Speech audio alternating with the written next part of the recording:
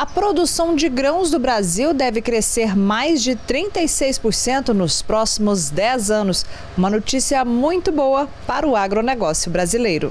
Os números são do estudo de projeções do Agronegócio Brasil, feito pela Secretaria de Política Agrícola do Ministério da Agricultura, Embrapa e pelo Departamento de Estatística da Universidade de Brasília. Segundo o estudo, a produção de grãos no Brasil deverá aumentar 36,8% nos próximos 10 anos, chegando a um total de 370 milhões e 500 mil toneladas na safra 2031-2032.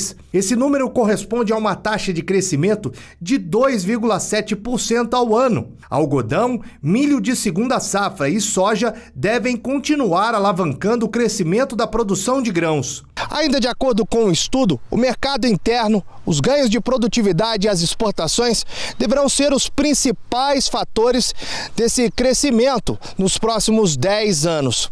O estudo ainda aponta que a área de grãos deverá crescer nos próximos 10 anos cerca de 17%, o que corresponde a cerca de 1,6% de crescimento anual.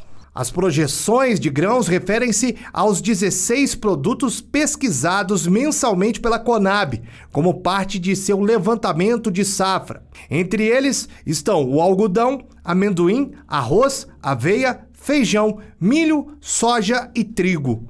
O estado do Mato Grosso deve liderar a expansão da produção de milho na próxima década. A produção deve passar de 41 milhões e 600 mil toneladas na safra 2021-2022 para quase 57 milhões de toneladas em 2031-2032. Na soja, destacam-se como líderes de expansão da produção os estados do Mato Grosso, Pará, Rondônia e Mato Grosso do Sul. Ainda segundo o estudo, a produção de carnes deverá passar de 28 milhões e 400 mil toneladas em 2021-22 para 35 milhões de toneladas no final da próxima década, um aumento de 23%. O maior aumento de produção deve ocorrer na carne de frango, 25,6%, carne suína, 29,1% e carne bovina, 14,9%. De acordo com o estudo, esses percentuais podem ser ainda maiores, tendo em vista o aumento da procura por proteína animal.